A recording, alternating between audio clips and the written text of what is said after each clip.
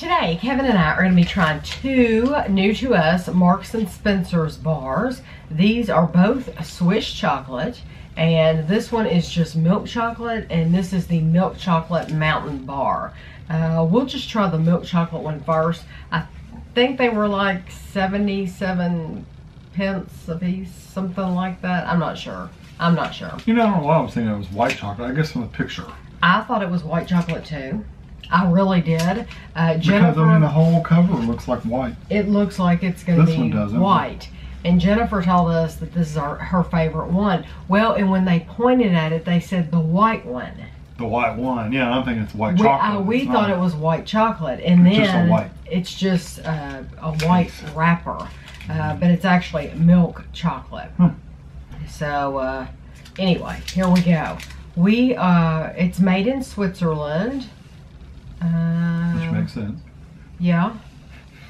And that's about all it says. Okay. We are in I'm gonna open the cardboard. London in our hotel room. And that is why the setup is a little bit different. This chocolate bar, that's how it looks.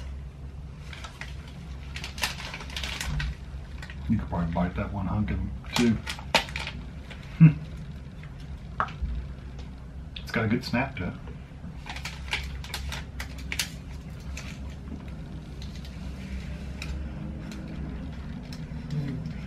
Good creamy texture.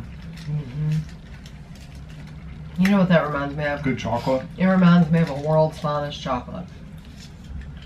Yeah, I think it's a little less. Very creamy. It's a little less of that American sweet milk chocolate flavor. Right. It's a little less of that more than what the traditional European chocolate is. It's not as sweet, Right. but I like it a lot. It's very, very good. So Jennifer, you told us good. You told us, and we bought two of them because Yeah. I said if it's Jennifer's favorite bar, then I have to go ahead and buy two while I'm here. It's really good. I love the And- aftertaste. Yes, it is. It's delicious. It leaves a good. That would last you for a while. It leaves a good flavor left over in your mouth. Okay, now this one is a milk chocolate mountain bar, and I would have got it in the smaller bars, but they don't make it in a smaller bar. It is extra fine Swiss milk chocolate with honey and almond nougat. It reminds you of a Toblerone. It is Swiss milk chocolate with honey and almond nougat and ground hazelnuts. Because isn't that what's in the? A Toblerone, So I I'm think sure so. this is their copy of that. And this is made in Switzerland. I can't pull the whole bar. Well, maybe I can. We have Ziploc bags here so that we can, anything that we need to take home, I doubt these will make it home, let's face Here's it. half of it. They'll probably be eaten. Oh, okay, so they are even going for that Toblerone, Kind of triangles. yeah.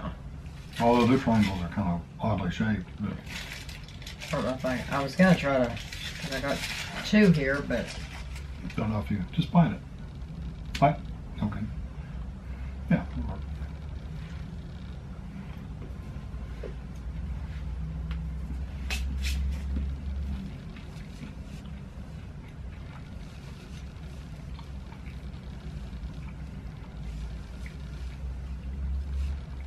We'd almost think there's something, a chewy fruit in there. it's that, The honey? the honey.